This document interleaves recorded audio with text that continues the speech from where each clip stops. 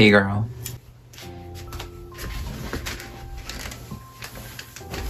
Y'all can't see it, but I crossed my legs and I'm ready to answer another question.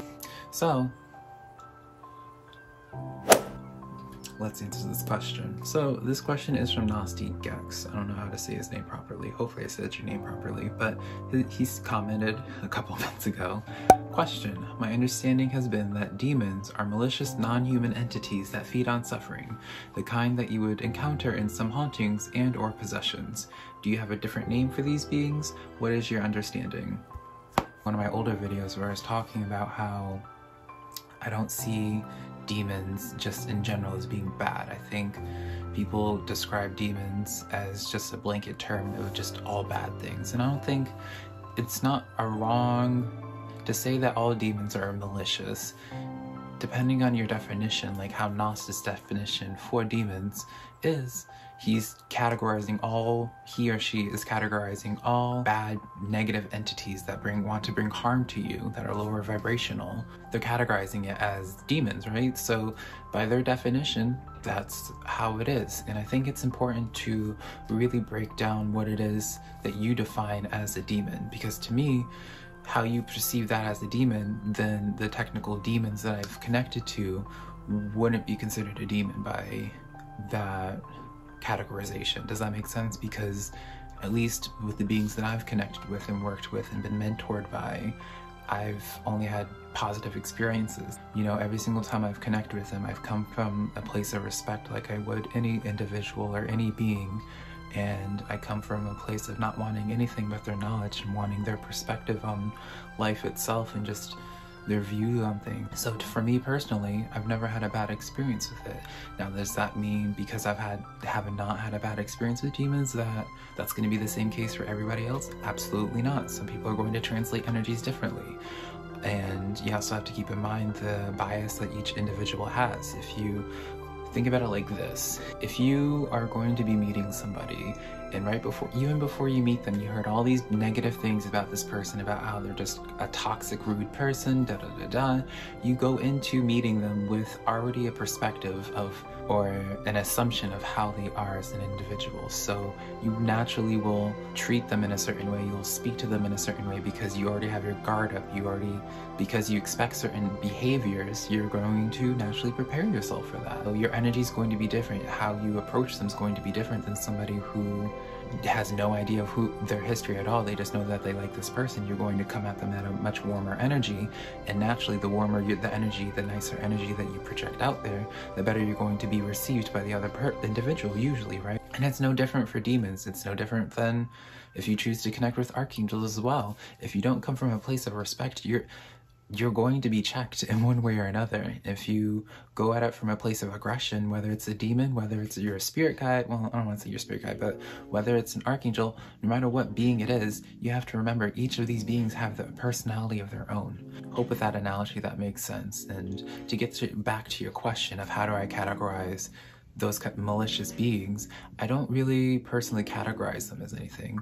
My close friend Akelta, I'll link a blog post of hers below, she will categorize them as sludge. That's her complete categorization for anything that's malevolent, that is lower vibrational, that just wishes to feed off of you. And the negative beings that you're talking about, she categorizes them as sludge. And for me personally, I don't go that deep in terms of trying to categorize those things. If I'm going to describe just like someone that's being haunted or someone that's just afflicted by some lower vibrational being, I just say lower vibrational being, a malevolent being, because like as my name states, I'm simply Velka. I don't like to complicate things.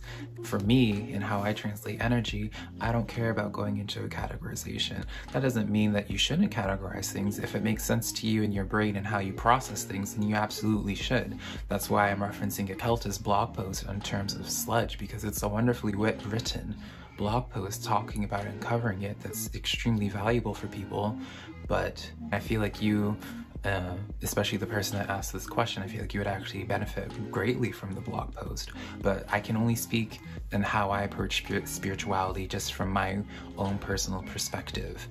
And that's not me saying that how Akelta identifies malevolent beings as sludge is wrong, because no, I sometimes also use the term sludge just to, depending on who I'm talking to. You know, sometimes I will say sludge and it's simple that way, or simpler that way, or just at the time, that's just how my brain is processing things. And that way it's just coming up with that categorization. But in my everyday life, I don't categorize, I don't search for a specific name to categorize these lower vibrational beings. I just make it simple and just like lower vibrational being, malevolent being, and just keep it simple like that. I'm not interested in delving deep into categorizations just because that's just not my personal approach on spirituality anymore.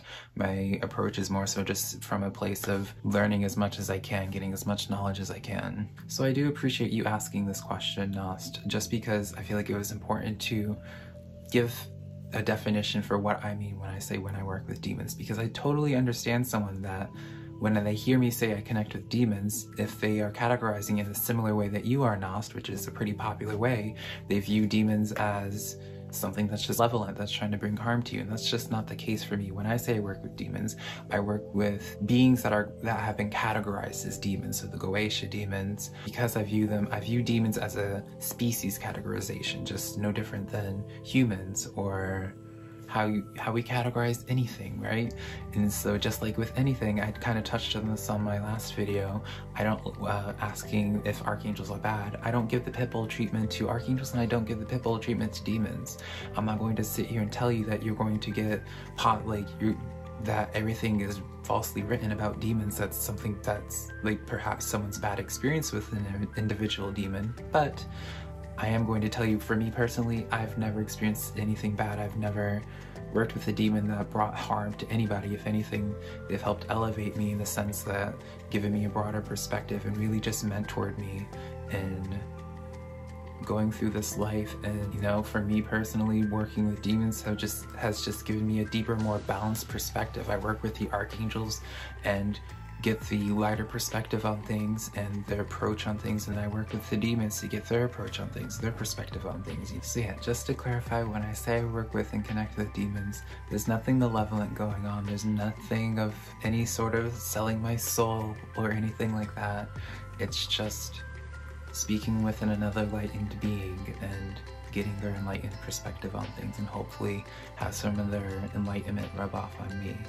And yeah, so thank you so much for this question, Nost. If any of you guys have any other questions, please leave them in the comments below. I would love to start making this a weekly thing where I answer your guys' questions, because I love talking about spirituality, but I need to know that whatever I talk about, it's genuinely interesting to someone. So yeah, thank you guys so much for listening to me, and if you haven't heard it today, I see you, I hear you, and I love you so much.